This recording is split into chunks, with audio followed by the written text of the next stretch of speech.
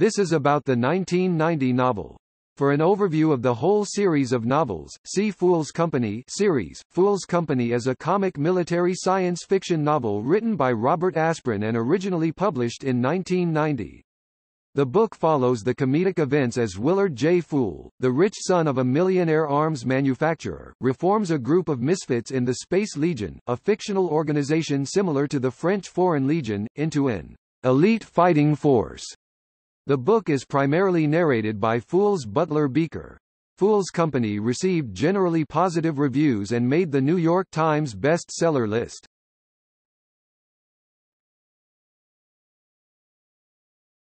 Topic. Plot. The book begins as Willard Phule, a multimillionaire, is court-martialed by the Space Legion for ordering the strafing of a treaty signing ceremony. For his punishment, he is given command of an Omega company full of misfits on Haskins Planet, a mining settlement on the edge of settled space.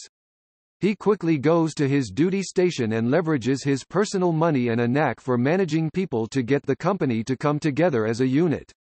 His antics attract the attention of the local and interplanetary press, but create a very cohesive unit of the Legionnaires. When a contract for an honorary duty is awarded to the regular army on Haskins Planet, Phule convinces the governor to leave the contract up for competition between the Space Legionnaires and the regular army. The army sends some of their most elite troops to take part in the competition, and through an impressive show of cooperation and teamwork, Phule's Company ties the regular troops.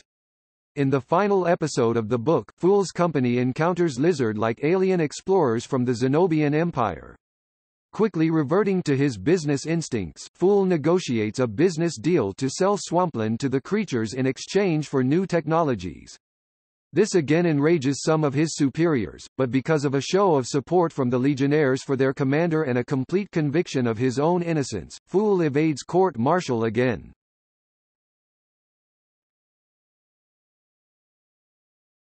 Topic: Critical reception.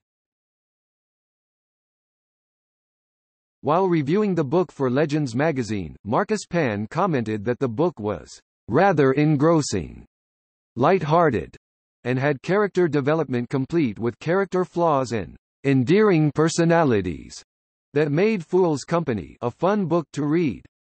Similarly, Paul Stewie in the Toronto Star noted how Phule's Company spoofs the space soldier brand of science fiction, classifying it along with Kim Stanley Robinson's Escape from Kathmandu as low-key and somewhat lightweight entertainments that keep pages turning pleasantly enough.